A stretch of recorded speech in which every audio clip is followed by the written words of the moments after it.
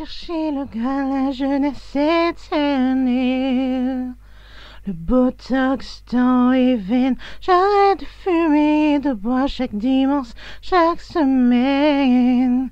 J'ai rechuté hier, estomaqué par la beauté du spectacle. Je marche sur les braises sans le vouloir, sans anesthésie se recouvre l'arcade. Un goût de coma, le sang sur le carrelage. Comme il dit, j'ai cherché le Graal, la jeunesse éternelle. Le botox dans les veines, j'arrête de fumer et de boire chaque dimanche, chaque semaine. J'ai rechuté hier.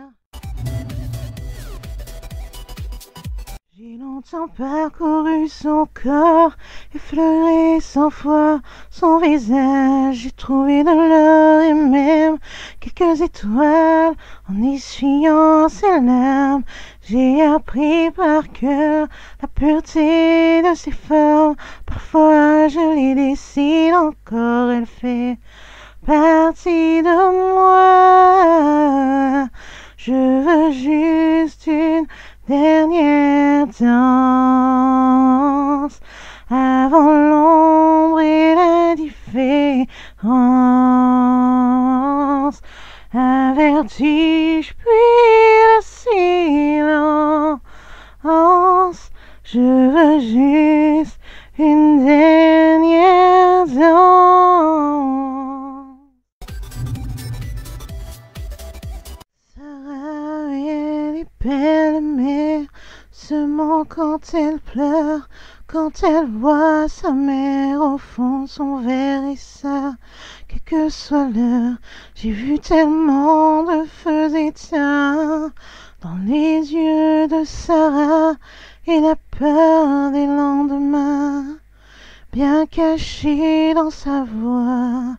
Alors pourquoi moi?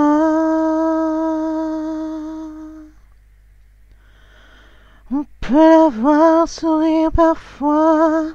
Depuis que son père dort, il était bien trop triste, bien trop fort, mais depuis qu'il est mort, oh Sarah sait qu'il existe sous les cerisiers blancs l'espoir d'un rêve égoïste, de vivre seulement. Alors pourquoi moi?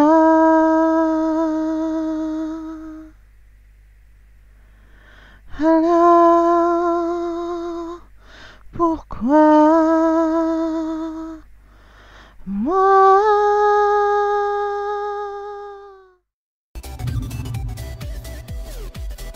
Je suis l'enfant d'un peuple sourd, qu'on vienne à mon secours. J'ai construit ma vie, des barrières autour, sans jamais voir le jour.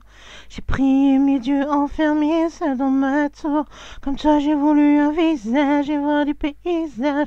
Prendre le large, écouter mon message.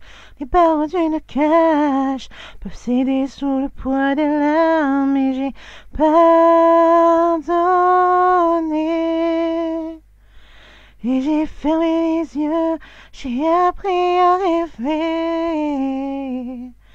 Et j'ai pardonné. Et j'ai fermé les yeux sur ma réalité.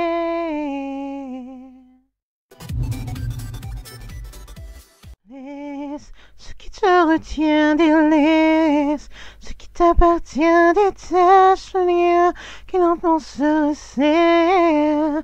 Celui t'indiffère et ne te ressemble en rien.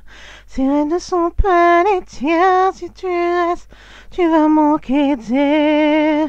Il suffit de tout envoyer en l'air. Je saurais comment faire, je crois. C'est inscrit dans nos gènes. Je sais qu'on était capable de tout envoyer en l'air. Sans Regarde en arrière et c'est le moins que l'on puisse faire.